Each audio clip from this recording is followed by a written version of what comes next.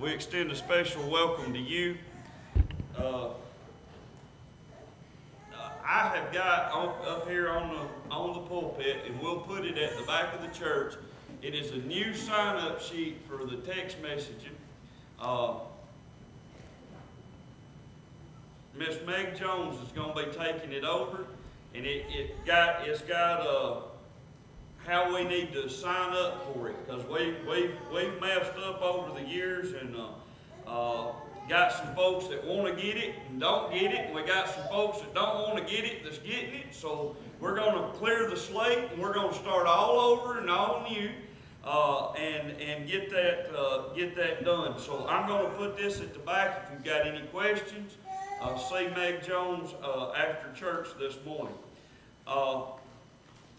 Any prayer requests we need to make mention of this morning?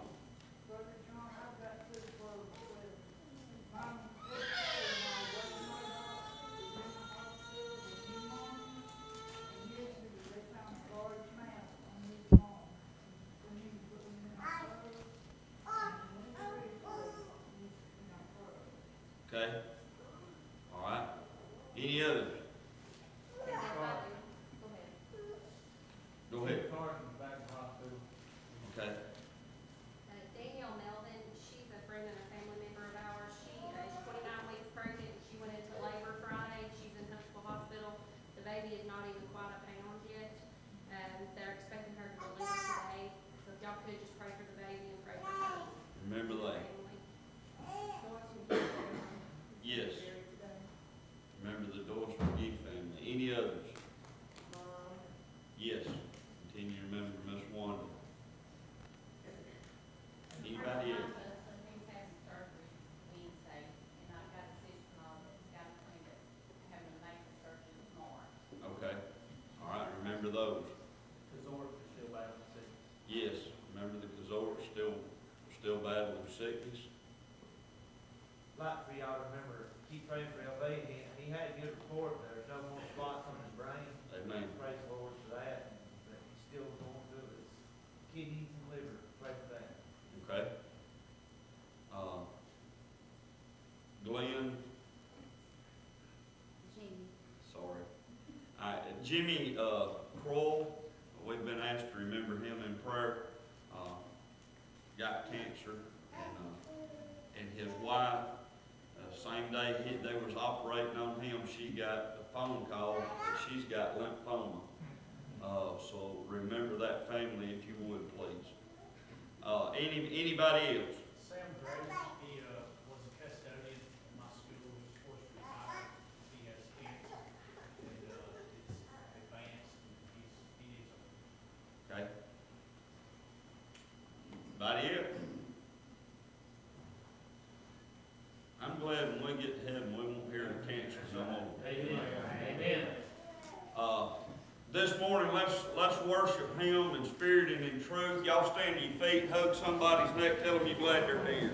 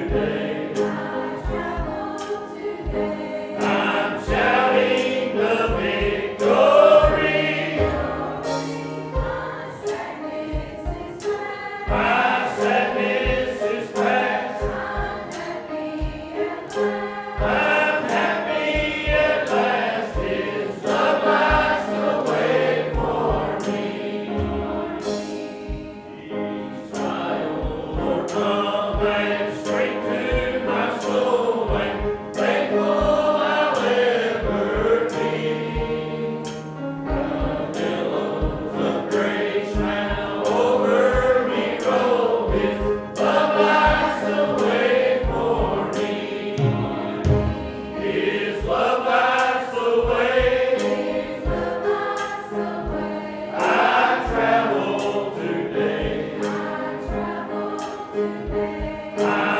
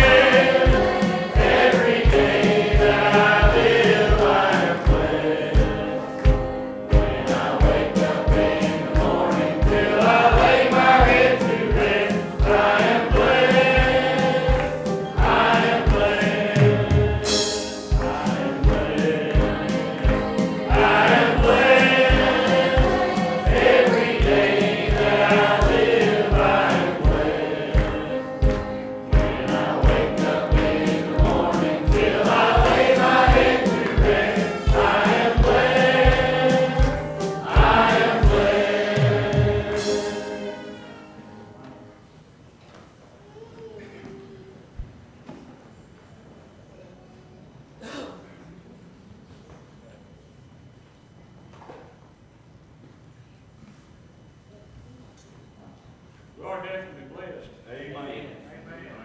You know, good things always comes out of bad things when you use God's grace there. I want to thank all these girls that come back here, with Pam back here. You know, she had her stroke the other day, and that girl, God's got y'all here for a reason.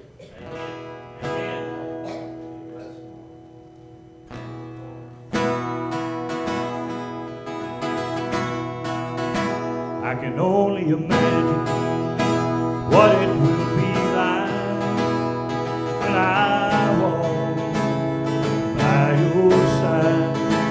I can only imagine what my eyes will see when your face is before me. I can only imagine. I can only imagine. Surrounded by your glory, what will my heart feel? Will I dance for you, Jesus, or in awe of you be still? Will I stand in your presence? To my knees will I fall? Will I sing hallelujah? Will I be able to speak at all? I can only imagine, yeah, I can only imagine. I can only imagine when that day comes, when I find myself standing in the sun. I can only imagine when all I will lose is forever, forever worship you. I can only imagine. I can only imagine.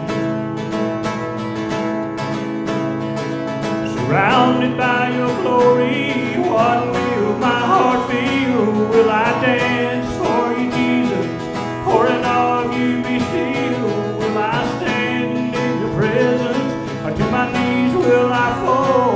Will I sing hallelujah? Will I be able to speak at all? I can only imagine, yeah, I can only imagine.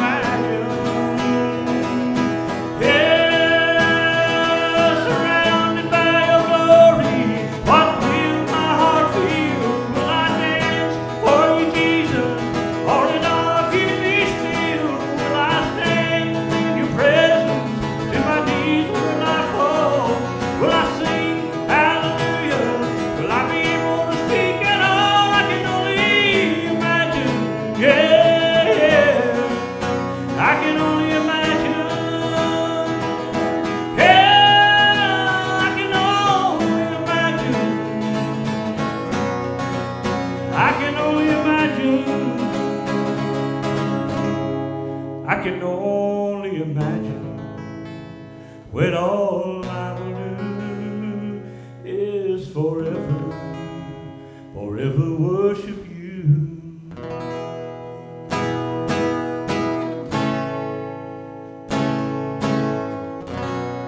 I can only imagine.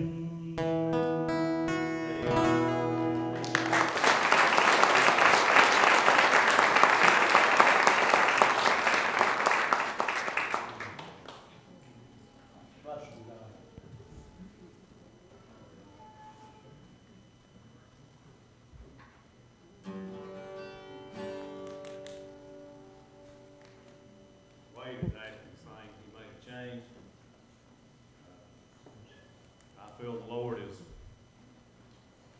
kind of telling me to encourage somebody. Our Sunday school lesson was on Barnabas, and I want to encourage you today. If there's something burdening you down or something bothering you, I encourage you to just turn it over to the Lord and let Him have it.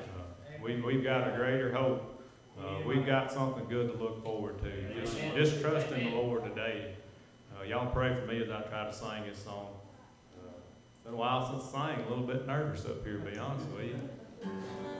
I'll just pray for you. Paul met the Lord on Damascus Road. He never was the same again. Peter met the Lord, he left his boat and started fishing for men. Now I may not be Peter Paul, but one thing I can truly say, when I met the Lord, I made him my choice. He definitely made a change. He made a change in the way I walk. He made a change in the way I talk. Old things pass away, behold, everything's new.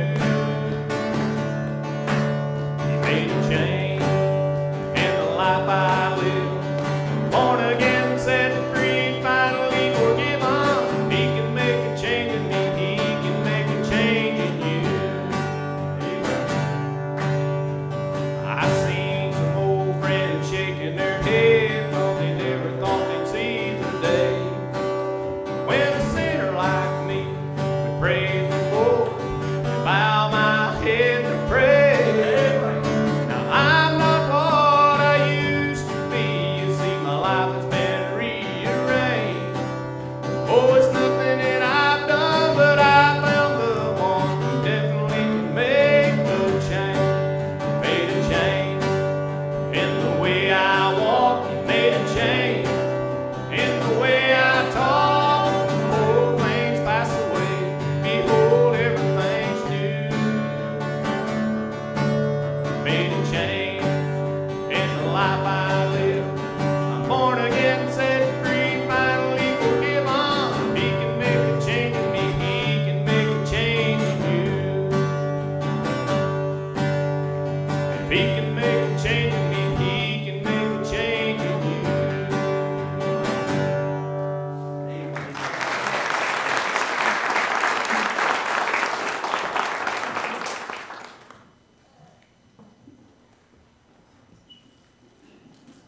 You turn that off.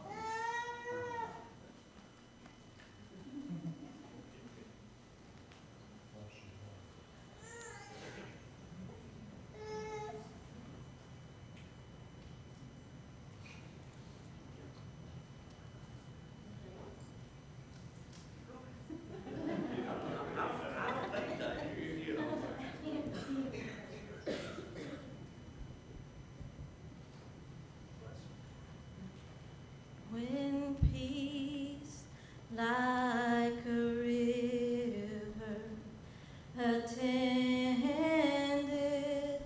my way, when sorrows like sea billows roll, whatever my lot, Thou hast taught me to say, it is well with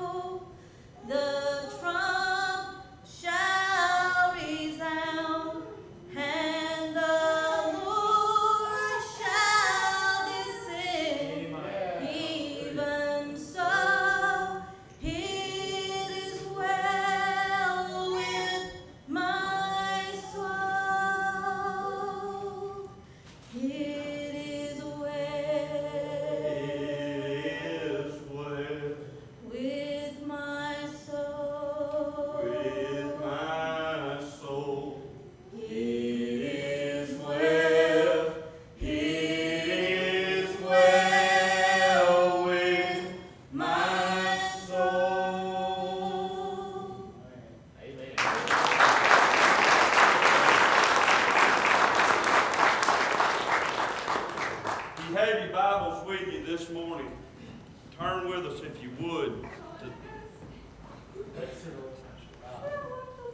Amen.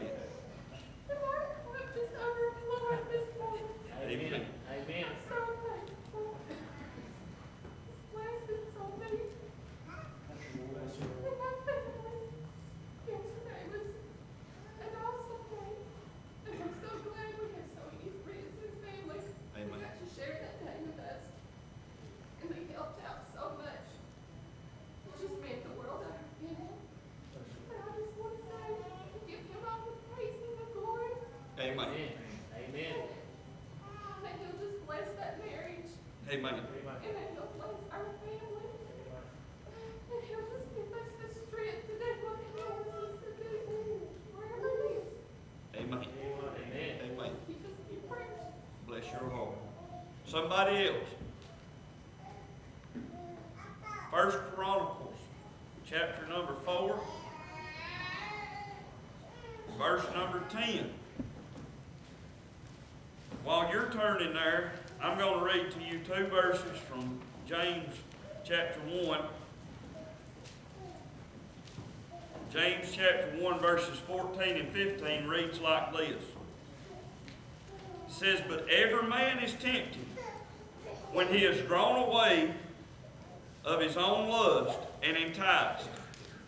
Then when lust hath conceived, it bringeth forth sin, and sin, when it is finished, bringeth forth death.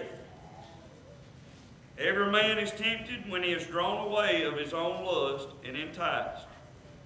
When lust hath conceived, it bringeth forth sin, and sin, when it is finished, bringeth forth death." Let us pray. Father God, we come to you this morning. Lord, we thank you and we praise you, God, for another opportunity, God, to get to stand and preach your word. Lord, we ask you this morning as we take this pulpit, God, get us out of your way. Make us nothing more than your mouthpiece in this place. And Father God, we ask you that your word would speak to the heart of your people, Lord. We'll give you all the praise, the honor, the glory, and the thanksgiving for us. In your holy name we pray. Amen and amen. Now, 1 Chronicles in chapter number 4 and verse number 10, we're going to read one verse here, and we're going to preach for 2.5 hours from this one verse. Y'all was paying attention. Amen. No, this is going to be as long as the Lord will have it to be. 1 Chronicles chapter 4 verse 10, the Bible says, "And Jabez called on the God of Israel, saying, Oh, that thou wouldest bless me indeed, and enlarge my coast, and that thine hand might be with me, and that thou wouldest keep me from evil, that it may not grieve me."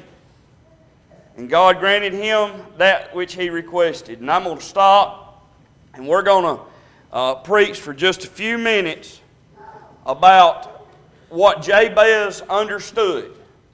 What Jabez understood. We read it over in the book of James about how that lust conceiveth sin, and when sin's finished, it brings forth death. Jabez understood some things in this passage of Scripture. Now, y'all, you can go and you can take the entire book of 1 Chronicles, and you can read through all the names and all the stuff that's in there, and you can say, man, I just really didn't get a whole lot. But this one verse out of 1 Chronicles 4, I believe, speak volumes about what Jabez understood, but not only what Jabez understood, but what we need to understand in our lives today. If we understand the things that Jabez understood, I believe that we'll be much better off, much more profitable for the kingdom of God than we've ever been before. So we're going to preach for just a little while on what Jabez understood. The Bible says Jabez called on the God of Israel. Jabez understood who to call on, okay? He understood who to call on. In this day and time in which we live, we still have problems just like they had back in the Old Testament times, like they had in the part of the early church. We've still got the same kind of problems today that we had then, because we're still human beings. We're still living in a fallen earth, and we're still living under the deception of Satan that takes place in our world on a daily basis. And may I submit to you this morning, we need to understand who it is that we need to call on. You can call Dr. Phil or you can call Oprah, but them ain't going to help you. But if you call on the Lord God of Israel, may I tell you, there's help and there's hope for your situation and for the life that you're living today. That if you don't understand who to call on, you might as well just hang it up right there, because you're going to turn to everything else in this world. And let me tell you, the only hope is found in calling on the right one. Amen. Jabez understood who to call on. In this day and time, let me tell you something. If you can't say that it's well with your soul, it's because you ain't called on the right one. Amen. If you can't find peace in among your life, it's because you ain't called on the right one. You need to understand this morning who it is you need to call on. See, I'm going to tell you something. You say, Brother John, if I get into trouble or I get into problems in my life, or I start having suicidal thoughts, or whatever the case may be, I'm going to call you. I hope you do. But let me tell you something. I'm going to send you to the one that you can call on. Amen, because I'm going to tell you something. John Mays ain't always going to be there. Ain't always going to be available. Here in the last few weeks, I don't know what has happened to my phone. I don't know if I can't feel anymore or I can't hear anymore. But I got my phone on ring and on vibrate. I don't right at this moment because I was afraid somebody would call while I was up here preaching. But anyway, I'll have my phone on ring and on vibrate, and I'll still miss them. Come on, can I get it? Y'all with me? I don't know what that's all about. It can be right there in my pocket, and somebody will call, and 2 hours later I'll look and they'll say missed call 2 hours ago, and I'll think, my goodness, how'd that happen? They think I'm avoiding them, but I'm not avoiding. Come on. I'm not always going to be available. But let me tell you something. If you understand who to call on, He's always available. He's always available. He will have you. He'll give you His ear in the middle of the night at 2 o'clock in the morning. He'll give you His ear in the afternoon when you're driving home from work and you're wore out and you're tired. He'll give you His ear in the morning time when you first wake up. If you'll just call on Him. Let me tell you something, church. What we need to understand is who to call on. We call on our brothers and our sisters, and y'all, we need to rely on each other. But y'all, our brothers and sisters will let us down sometimes. They may not mean to, they may not want to, but let me tell you something, every one of us is human beings, and every one of us will let the other person down, but let me tell you, there's one that won't let you down. There's one that you can call on at the midnight hour. There's one that you need to understand who to call on, like Jabez did. And the Bible says Jabez called on the Lord God of Israel. He called on the only one that could help. He understood who to call on. And the next part of that verse, it says, He's called on the Lord God of Israel, saying, "Oh, that Thou wouldest bless me indeed." See, Jabez understood who to call on, and Jabez understood who could bless. Amen. You get what I'm saying to you this morning? You say, in this world in which we live, and especially in the church culture in which we live today, folks are looking to the pastor to be the blessing. They're looking to the deacons to be the blessing. They're looking to the Sunday school teachers to be the blessing. And let me tell you something, we can all be a blessing to somebody else. But if you want to look to the one that holds the blessings in His hand, the one that's got the power to bless, you're going to call on God. Amen, because I got no power to bless you. I wished I could. Come on. There's some of you I'd like to bless right upside the head sometimes. Y'all still listening? Praise the Lord. But I don't have the power to bless. But my God does. Amen. Jabez understood that. He said that thou wouldest bless me indeed.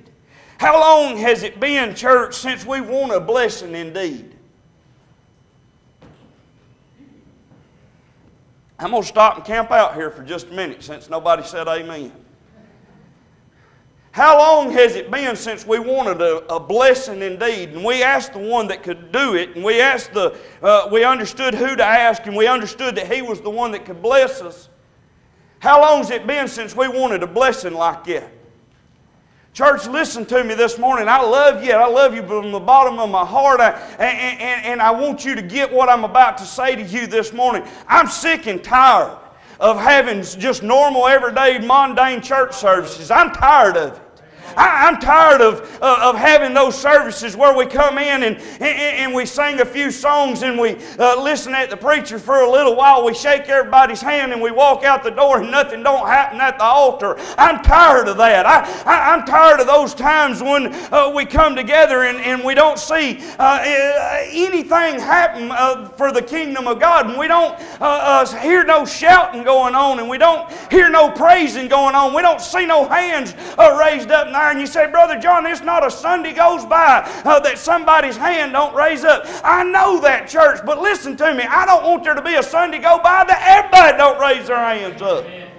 I don't want there to be a Sunday go by that we don't see somebody saved in the altar. I don't want to see a Sunday go by that we don't see the church folk move up closer to the Lord. I'm sick of the mundane. I'm sick of the average Sunday go by. But y'all, let me tell you something. How long's it been since we've asked for a blessing that we ain't got room enough to receive? I can remember the old timers telling about church services where they used to, they wouldn't be any room in the house. They wouldn't be any room in the church house. And nowadays, if you ain't got a seat on each side of you and plenty of room to spread out and make yourself comfortable, you say, I'm not going back to the church house. Back in the old days, they used to pack in on top of each other, and then when they run out of room, they'd raise the windows, they'd stack up milk crates, so that way the folks could stand on the milk crates outside and hear the Word of God preached inside. I'm longing for those days. I'm longing for the days. A friend of mine told me about a day when the power of God just fell down on his church. He said it just rolled down. He said there was folks yelling and screaming and shouting and praising. He said there was folks walking on the backs of benches. There was folks that was just down in the altar just pouring their heart out to God. There was tears on everybody's face in the house. And he said, I had a friend of mine that morning that come to church. He was a lost man, and he said I had invited him to church. He said before the end of the service, said he was down in the aisle. He was crawling to the altar because he knew something was going on up there that he needed. Y'all, this morning I want to ask you, how long has it been since you've asked for a blessing like that? I want to see a time when a lost person crawls down the aisle. Amen. Y'all gonna hear some shouting and some screaming going on. It'll be me, amen. I may leave slap out of this place. Come on, somebody. If somebody come crawling down the aisle and they said, just broken. Old buddy was telling me, said the next morning they got to work, and that friend of his that worked with him, he said, tell him what happened yesterday. He said, I don't know exactly what it was. He said, but something happened. And he said, next thing I knew, I was on my knees crawling to an altar, and I gave my life to Jesus. Amen. Amen. He said, oh, that thou wouldest bless me indeed. See, the problem, church, is that we don't want to be blessed indeed. We just want enough Jesus to say, hey, we got salvation. We just want enough Jesus to say, make us feel good on Sunday morning. I want enough Jesus to convict the hearts of the lost. Amen. When I walk into a room and a lost person's there, I want them to say, I want what he's got. I want what he's got. I want that for me. I want it for my life because he's got something I ain't got. Jabez understood who to call on. Jabez understood who could bless. In the next part of that verse, he says, and enlarge my coast. Jabez understood who could enlarge his coast, who could give him a larger place to dwell. And then he goes on there in that last part of that verse, and he says, that thine hand might be with me. That thine hand might be with me. See, Jabez understood who to call on, who could bless, who could enlarge. And Jabez understood whose presence was needed. Amen. He said that your hand might be on me. That your hand might be on me.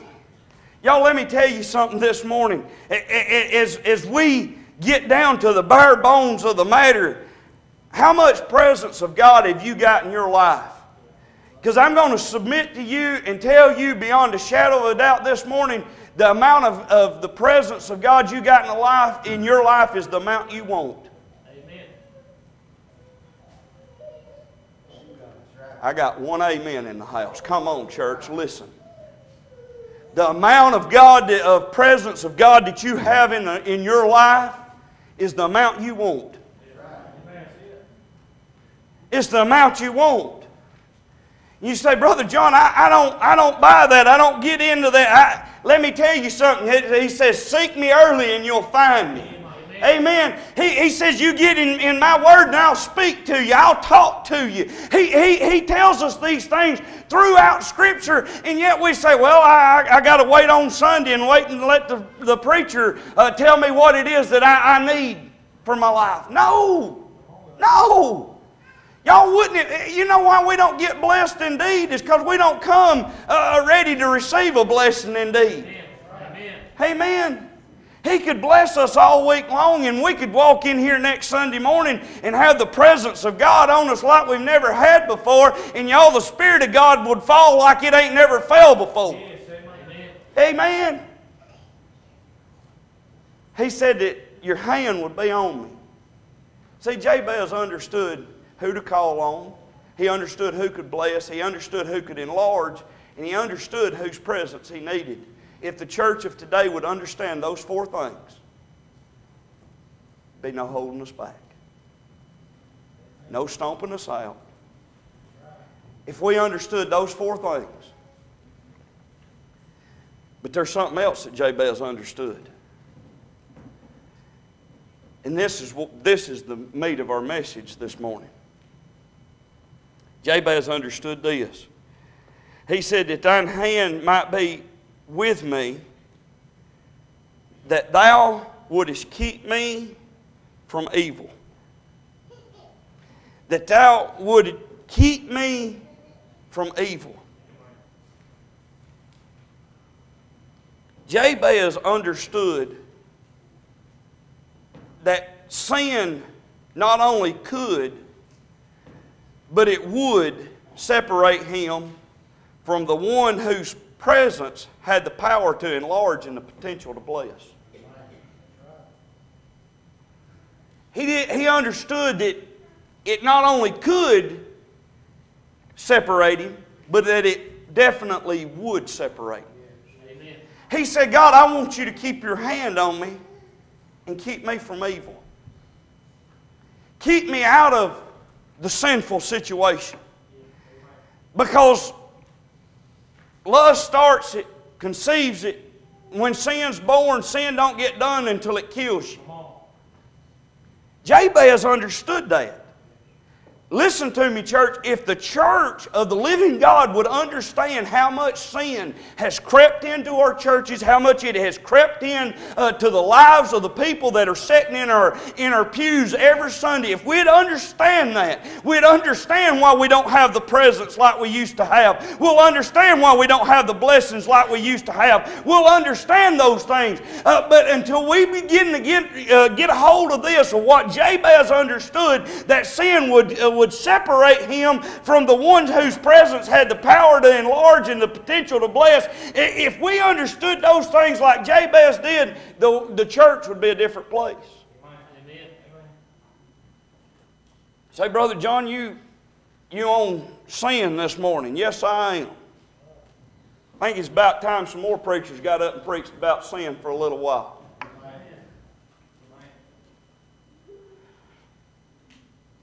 Here's the problem with sin today, is that we want to justify it, and we want to say how innocent it really is, when God says it's not. Amen. I'm tired. I'm going to sit down a while. I'm kidding. I want to show you something real quickly this morning. I'm going to make a commandment. I'm not being God, but I'm going to make a commandment for just a second and give y'all an example.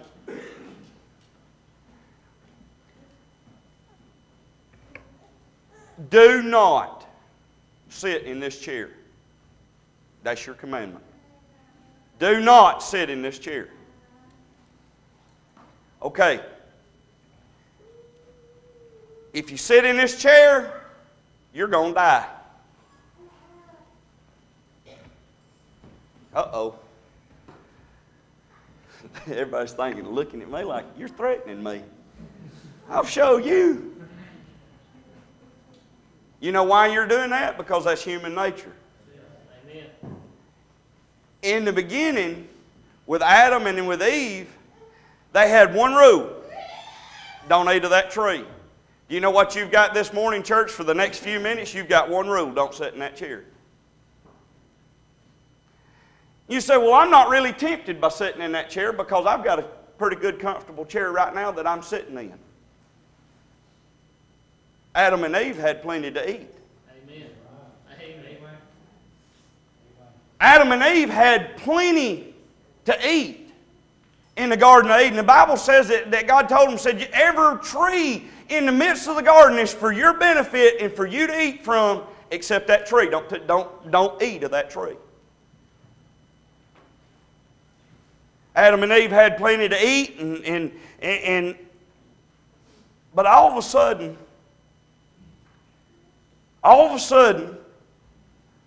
Satan comes on the scene, and Satan says, he really say don't eat of that tree.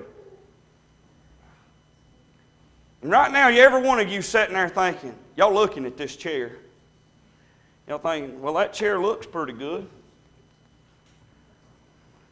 Why can't I sit in that chair?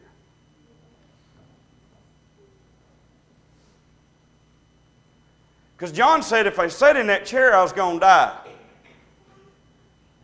I'll show him. I can go sit in that chair and not die. See, Eve began to look at that tree, and the Bible says that she saw that it had fruit on it that looked good for meat. In other words, it had something on it that that wouldn't hurt me. But God said, if you eat of that tree, it's going to kill you. You're going to die. Don't miss this, and what I'm about to tell you is the importance that the eyes play in sin. Because here's what sin does, church, and I want you to listen to me really close. It first catches your attention. It first catches your attention. Jabez understood this. He said, God, keep your hand on me and keep me from evil. Because the first thing that sin does is it catches your attention. Y'all see that chair? It looks comfortable, don't it? It looks like a good chair that would be comfortable. And I could sit there. It catches your attention. See, that's what sin does. First of all, it catches your attention. And then you begin to justify. And you begin to say, well, that chair was made to sit in. Well, the tree of the knowledge of good and evil, God made that too, but He said don't eat of it. But it looked like fruit like every other fruit on every other tree. But God said don't eat of it.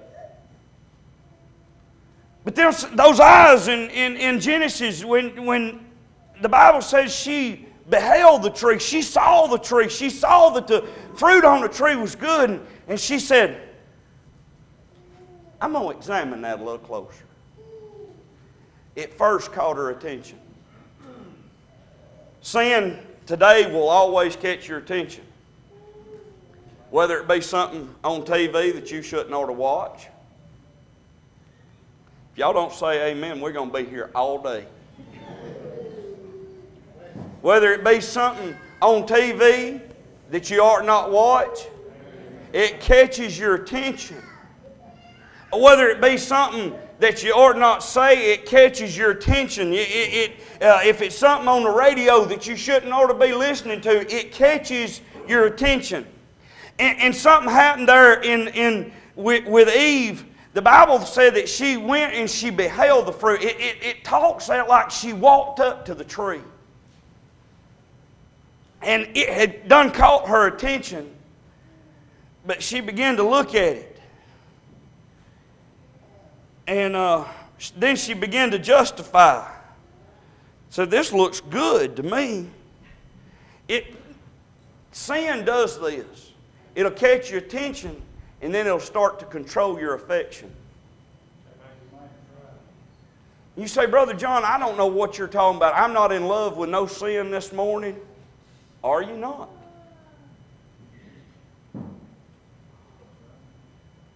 I'm not going to single anybody out or talk to you about any certain circumstance or situation or whatever.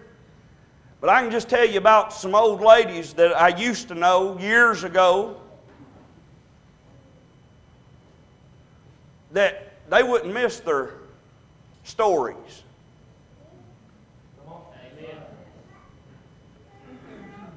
You say, stories, Brother John? Some of y'all young kids ain't got a clue what I'm about to talk about, but there was something called soap operas. Are they? Y'all say amen, I don't know. But there was some older folk that would not miss their stories. Y'all, I promise you, I was sitting in church one Sunday. Y'all ain't going to believe this, but I'm going to tell you this, and this is the truth if I've ever spoken it. I was sitting in church one Sunday with my wife, and this lady, she stands up during prayer request, and she starts talking about this woman that has been married to this man, but she'd been cheating on him. Now they're getting back together, but now he's got put in a hospital. He's got some kind of infection, and they're trying to work things out. Their kids are in disarray, and y'all just pray for that family, she said. And I said, oh my gosh. And Karen said, it's okay. It's just General Hospital.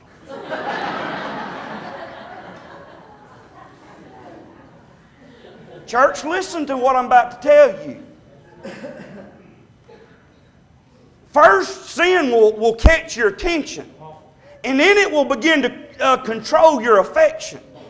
Because you get more into the things of this world than you are into the things of Christ. Let me tell you something. I don't care how innocent you may say it is. If you're caught hold of something more than you're caught hold of Christ, then it has become a sin. It has become a sin. It has become an idol. It has become something that's more important to you than serving God Himself. All Eve had to do is not eat of one tree. All you've got to do is not sit in one chair. But right now, this morning, as you're sitting here, it's caught your attention. You see it sitting there, and it's beginning to control your affection. You're thinking, man, I'd like to sit in that chair. You know why you'd like to sit in that chair? Just because John said don't sit in that chair. Same way with God, when God tells you don't do something and you say, well, I'm going to show Him, I'm going to do it because it's innocent. Going to a football game is innocent. But let me tell you something, going to a football game before reading your scripture is a sin. Going and placing your work life above your Christian life is a sin. Placing your wife or your kids above Christ is a sin. He says if a man will not forsake his mother and his father and his wife and his kids, he's not worthy to be called my disciple. You say, Brother John, that's just kind of crazy. Let me tell you something. Our God made the rules, I didn't. And when He says, if he hate not his father and his mother, He's not talking about literal hatred. He's saying that you ought to love Christ so much that in comparison to how you love your wife and kids, it ought to look like hate. Because you're just grabbing hold of Jesus. And you're hanging on to Him. But see, the first thing sin does is it catches your attention. Then it begins to control your affection. That becomes more important than anything else. Y'all, I'm not preaching against having pets. I'm not. I love pets. As long as they're at your house and not at mine. Come on. I'm not preaching against having pets. I'm really not. But you know how folks will. I'll tell you what. I'm going to preach on one thing for just a second. This is a sidebar. This is not part of my message, but I'm going to give you this. If you treat your dog like a kid, quit. Your dog is not no kid. Okay? Amen. All right? I want you to understand that. Because there's a whole lot of folks that treat their dog better than children are treated. And there's children that are up for adoption right now in Fort Payne, Alabama. There's children all over the state of Alabama that needs a loving home. If you can love your dog like you can a kid, then you get you a kid and really love a kid. Okay? Now, I'll get off that bar for just a minute. But I read this article about a lady that literally had a pet. And y'all, you're gonna think I'm crazy, but I'm telling you exactly what I read. She had bought a pet python. And if anybody in the house likes snakes, yonder's the door, okay? Because I don't like snakes, all right? No, but anyway, there's this lady, she bought a pet python, and she bought it as a baby, and she began to raise that python, and she loved that python. It had caught her attention, the beauty of that snake, and I don't think they're beautiful, but I'm reading now, it had caught her attention, the beauty of the snake, and she had took it home, and it began to control her affections, and she poured her life into that snake, just like folks do with their pets. They treat their pets just like they're part of the family, and that's the way she had done with this python.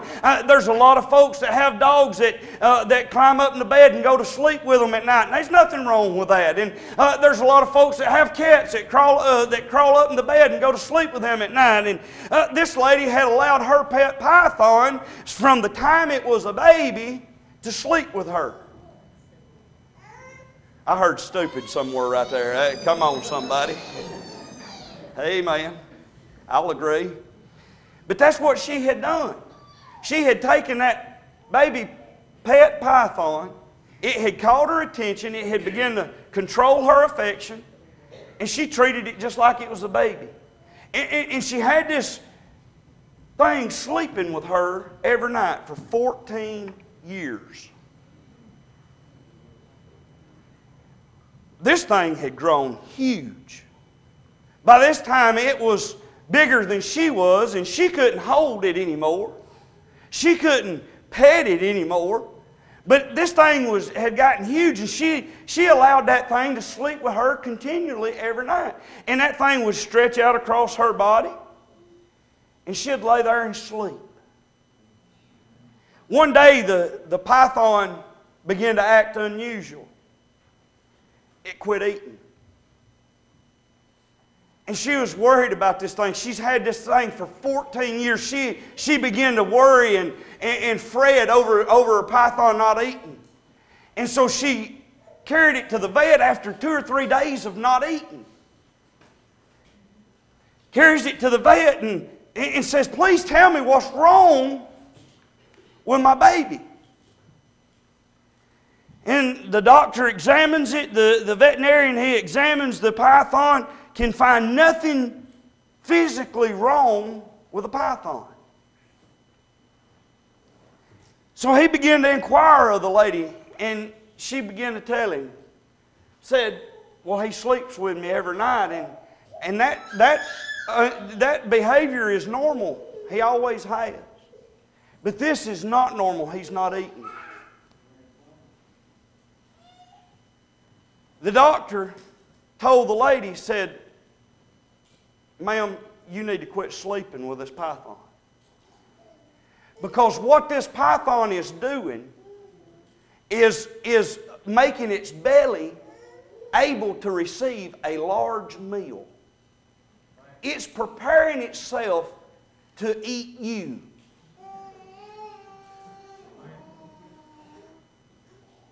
Ain't that just like sin? Ain't that just like sin? Y'all, it is conceived with lust, and then it brings forth, it's conceived with the eyes, and then it brings forth sin, and sin don't quit till it brings forth death. It will catch your attention, it will control your affection, and then it will consume you altogether. You say, Brother John, I wouldn't dare ever let anything consume me altogether.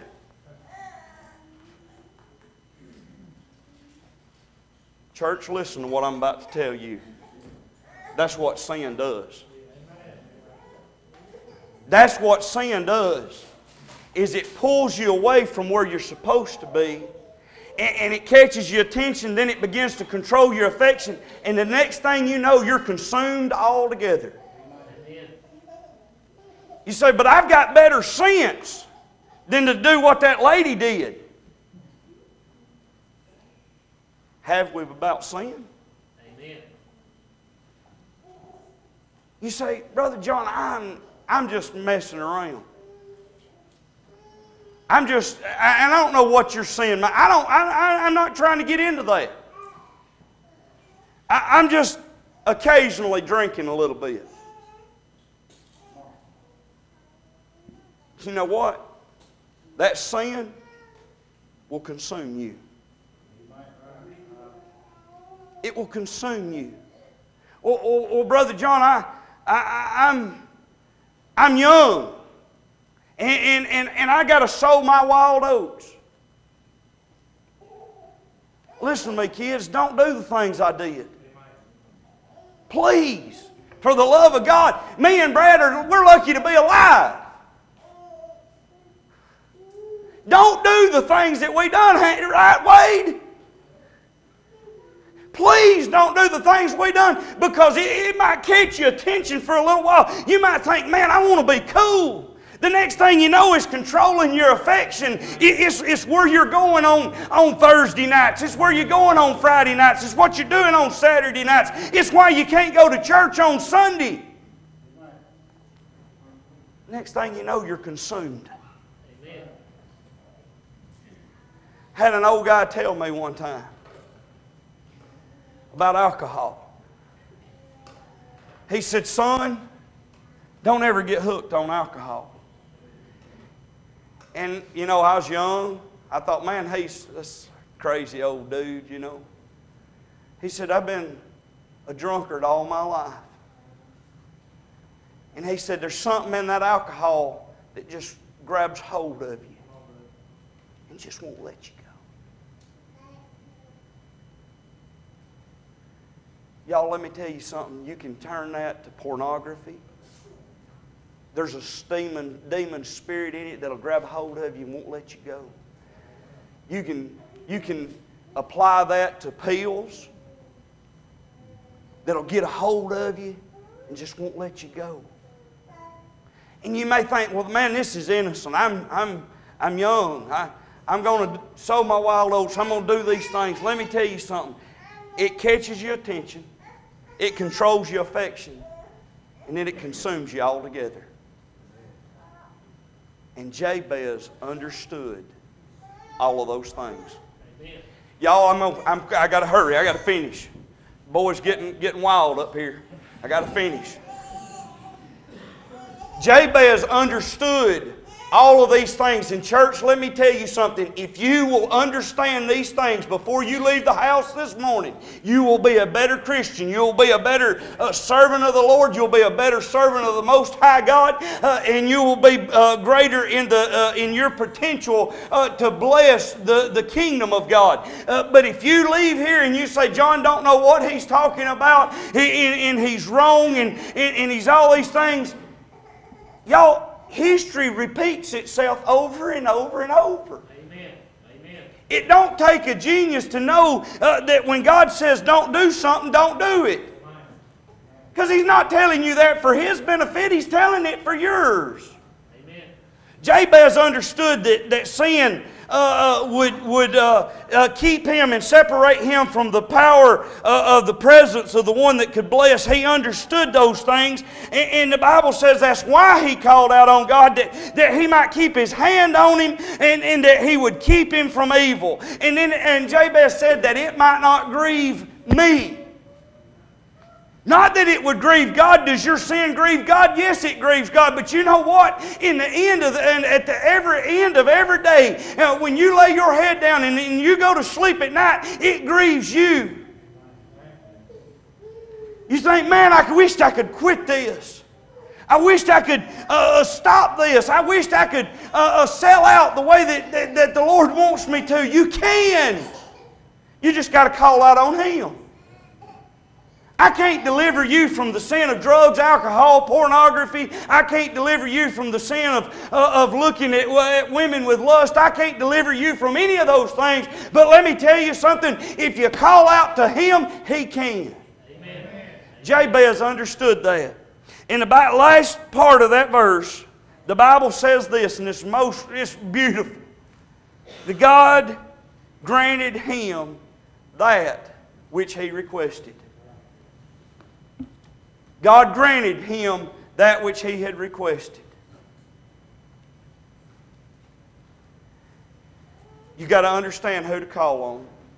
You got to understand who can bless. You got to understand who can enlarge. You got to understand whose presence you need. And then you need to understand that sin will catch your attention, control your affection, and then consume you altogether. And then you got to ask God to keep me from that. And you know what God will do? He will grant your request. Just as He did with Jabez. Church, listen to me this morning. I have no idea what you may be going through in your life. I've got no clue. I do know this, that we're all sinners. And I know that we all have different struggles with sin. We've got different struggles with things in our lives. But this morning I'm asking you to lay down whatever your struggle is. I'm asking you, if it's your temper will consume you. If it's your mouth, lay it down. If it's drugs, if it's alcohol, lay it down. If it's looking at women with lust, lay that down. Say, God, grant me you in your presence in my life and keep me from this evil. That it won't grieve me, that it won't take me to a place of grief. God will grant that request this morning. Amen. I've got no doubt about that. But see, we just got to understand some things. All we got to do is understand what Jabez understood in 1 Chronicles. This morning, I want to say this. For that person that's here lost and undone without Christ, sin's already starting to consume you. And it won't finish till it's done. Only Christ can step in and pull you out of that. Amen. Only Christ. Brother Eric, if you would play us a song, y'all stand to your feet.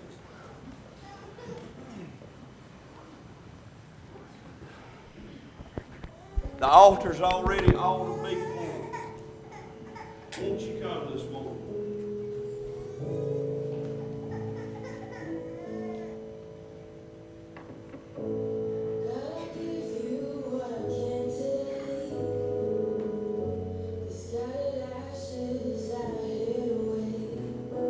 I lay it all.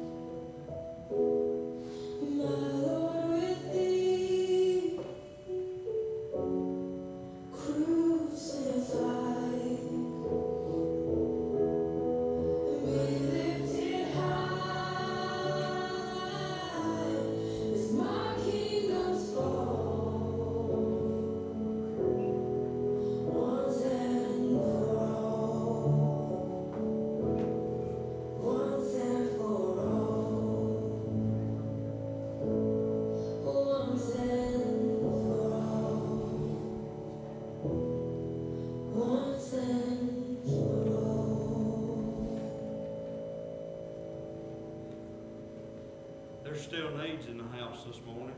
Amen. Won't you move? Go ahead and play another song, Gary.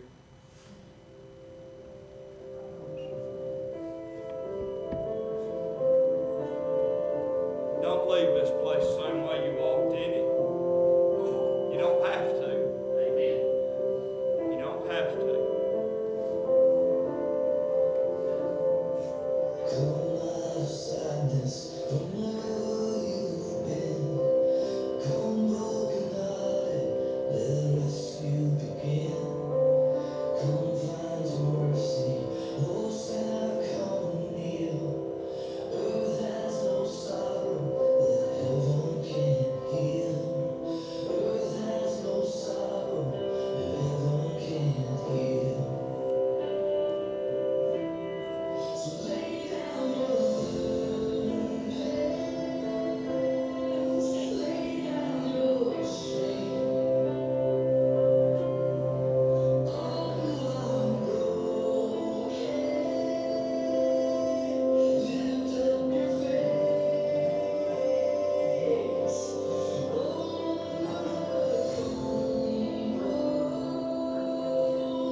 you're not too far.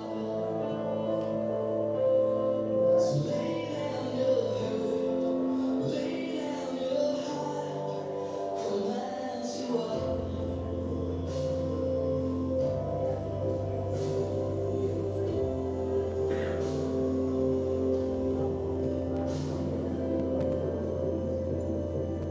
There's hope for the hopeless and all those who've strayed. Come sit at the table, come taste the grace. There's rest for the weary, rest that endures. Earth has no sorrow that heaven can cure. So lay down your burdens, lay down your shame. All who are broken, lift up your face. Oh,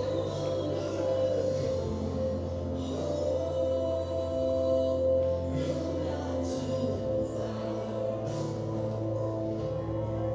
Lay down your hurt, lay down your heart, come as you are. Come as you are. Fall in His arms. Come as you are. There's joy for the morning, will soon be still. Earth has no sorrow that heaven can't heal.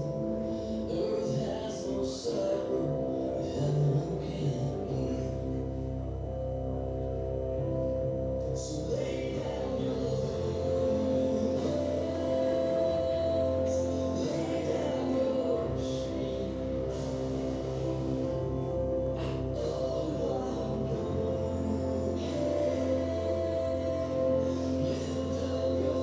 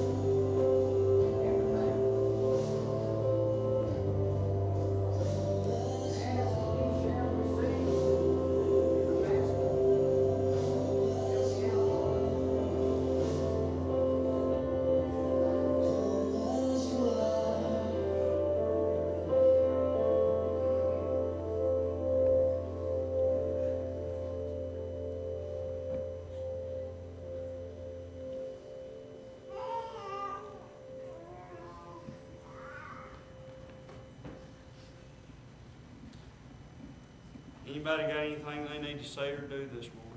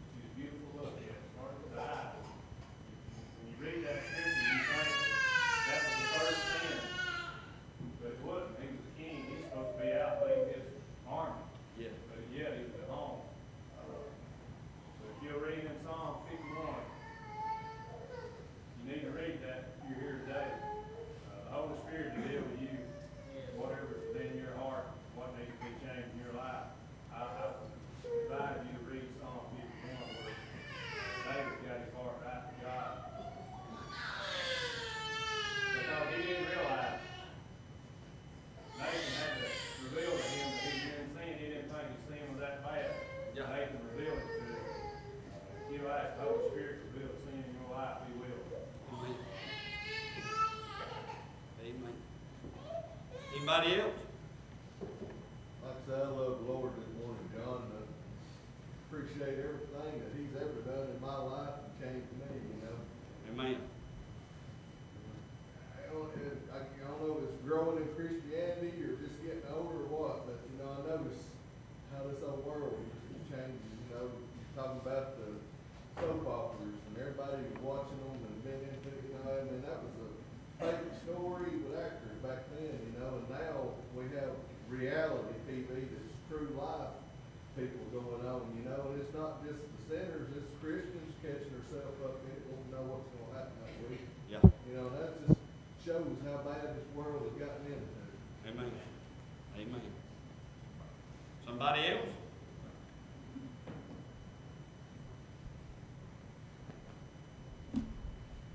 You'd be saved, John. Amen. Amen. Somebody else? Remember, service tonight at 6 o'clock. We're going to be on the rapture. It's not very often that I tell you what I'm going to preach on. But I'm telling you, I'm going to be on the rapture tonight. And so be here for that. If end times, anything like that, if it don't, if it's not something that you like to study, it ought to be. Amen. So be here tonight at 6 o'clock. We're looking forward to going through this.